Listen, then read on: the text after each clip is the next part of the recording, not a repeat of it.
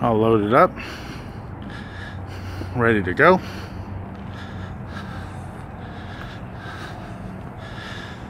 Okay, shipping for going across the country, I guess. There's a couple definite nicks and scratches I'm not totally thrilled with, and I don't think we're actually trucking company. Probably how they stored it. I'm anxious to see what that battery tray looks like. Hopefully it's not all jammed up. That definitely looks like storage, considering it's sitting the way it's sitting now. But a hell of a lot better than what I got.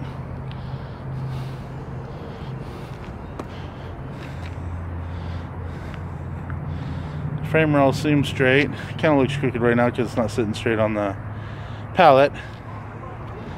But time to head up the road.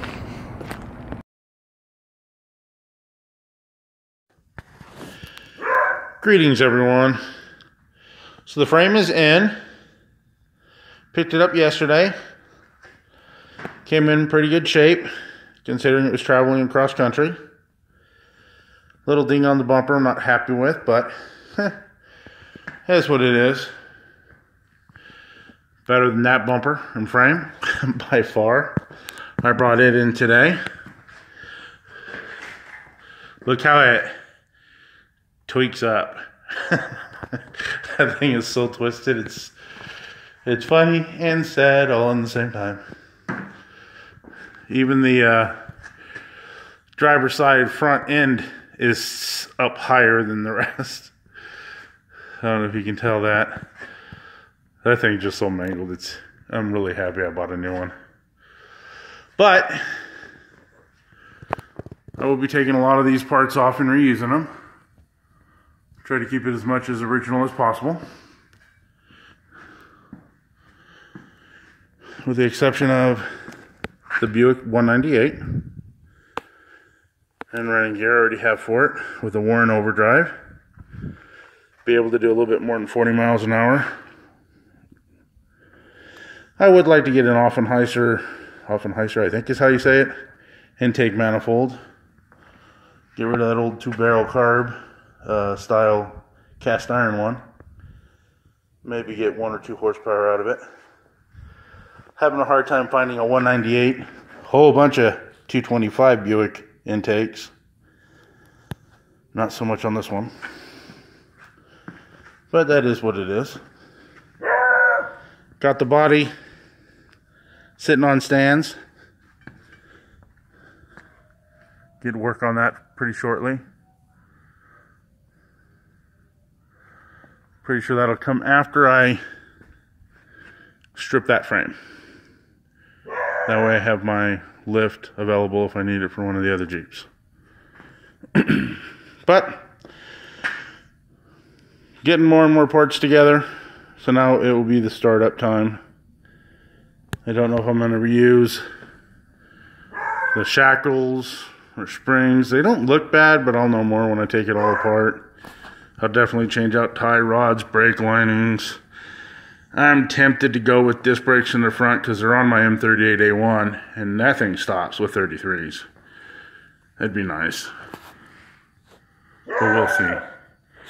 The rear end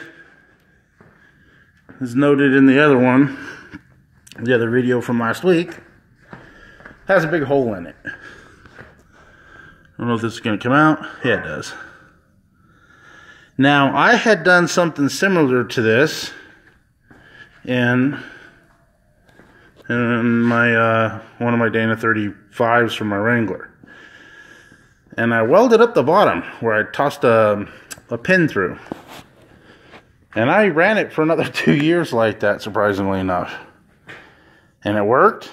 It held fluid. I was tempted to try to find another one. And I'll continue to look. But I do plan on welding this one up. I'll probably do a little bit different than I did with the Dana 35. I'll probably make it kind of look like cast iron when I'm done. Try to make it look cool from underneath. Look at that big buckle in the frame. But I think that might be kind of cool. Be able to keep it all. If you notice, let's see if this focuses. All the little F's on the bolts. Genuine Ford rear axle. And it's not bent. I took a straight edge to it.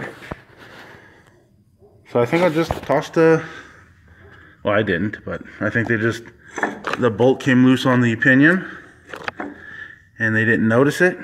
And then it got pushed through. So I think it's fixable. Well, at least for me anyway.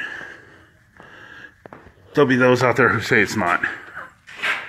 But right there is a power lock, ring and pinion and everything for that rear axle. So I don't necessarily want to ditch it, even though I think all that will work on the front axle anyway. Well, if you got any questions or comments, toss them down in the comment section. And we'll start actually getting some grinding and some welding and some unbolting. I think I'm going to spray everything down with a little bit of PB Blaster for right now. Make it easier to take apart. I'll go check my schedule, make sure I'm not working tonight. I think I am. So, we'll see. Thanks again for watching. And that's how we're leaving things today.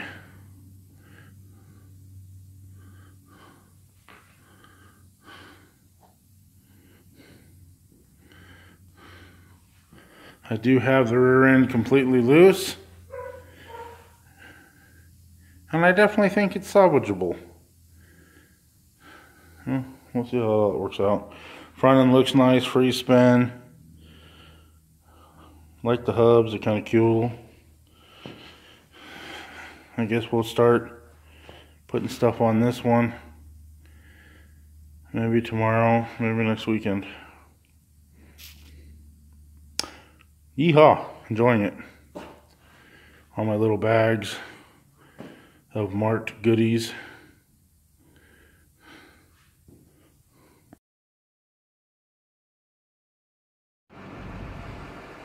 On a side note, these guys were awesome. I was in and out within 20 minutes. Loaded it up with no questions. Picture of my driver's license.